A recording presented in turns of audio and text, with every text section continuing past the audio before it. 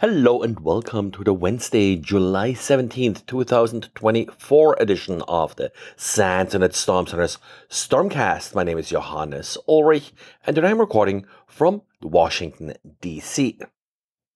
First of all, thanks everybody who attended the talk today here in Washington at SANS Fire.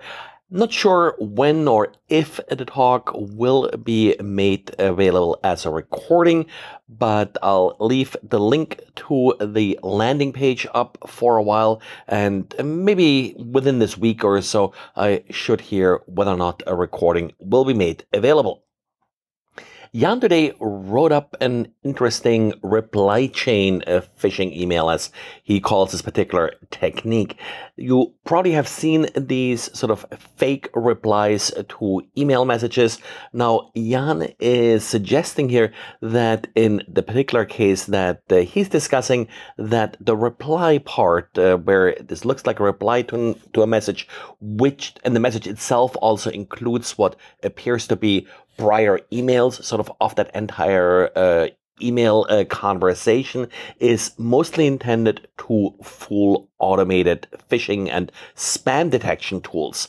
The actual recipient of the message, the actual human, is not to actually supposed to see these prior messages because, well, they would tip them off that these prior messages are completely unrelated to the primary part of the message. So what the attacker did here is to actually include a large number of empty lines between the primary message and these fake replies. That way the automated tools will see the fake replies, they'll consider it as part of their spam or phishing detection algorithm, consider the email more legit, while the victim, the human who would actually be tipped off by these sort of random messages, will not see these replies, but just, in this case, a DocuSign message tricking them to click on the link and land on a phishing page.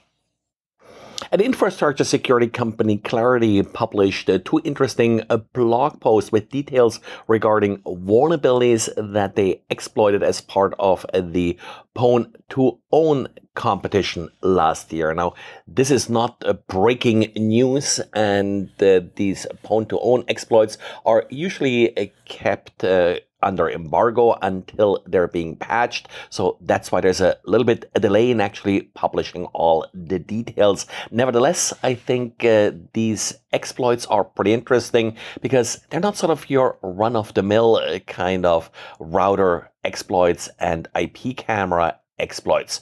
The first blog post covers a TP-Link router and how they achieved essentially remote code execution on this device, bypassing ASLR and taking advantage of a vulnerable dynamic DNS service that is installed on these devices. The second blog post also talks about a buffer overflow exploit. In this case, it's a Synology IP camera that is being exploited.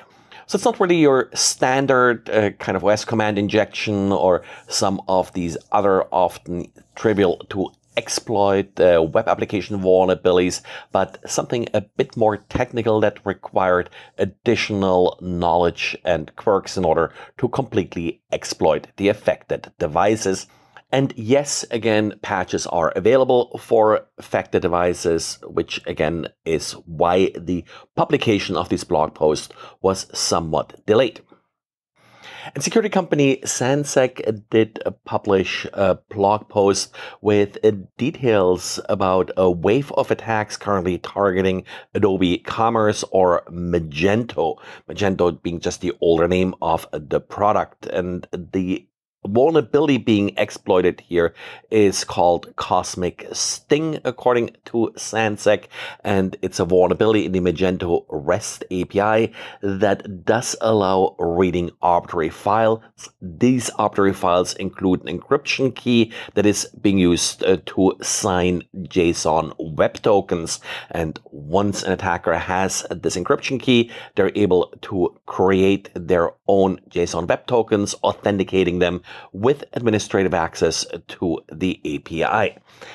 They're currently saying that as part of their forensics practice, they're seeing 3 to 5 hacked websites per hour, given that they're all e-commerce stores, so there's some more value behind them.